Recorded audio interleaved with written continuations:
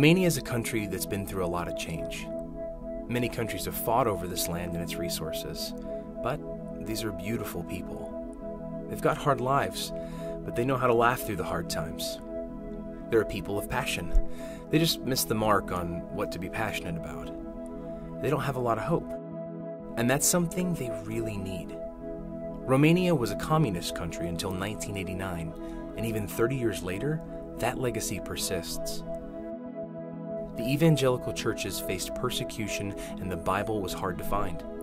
Even after the war, priests were the ones who read the scriptures and communicated it to the people. Christianity wasn't personal, it was tradition, and it was something reserved for Sundays and holidays.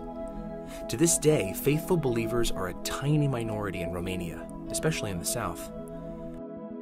We want to see Romanians who are passionate about Jesus and the Word of God.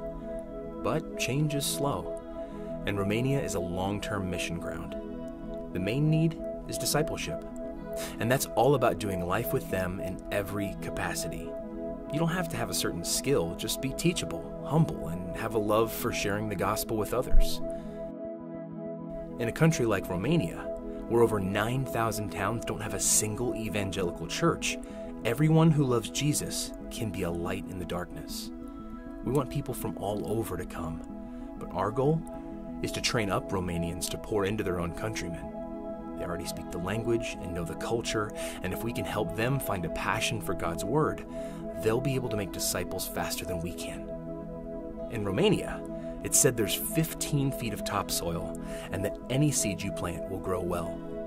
But the harvest won't come easy.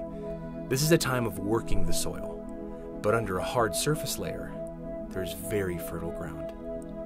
So come work with us. Sow, and let's see what God will do in Romania.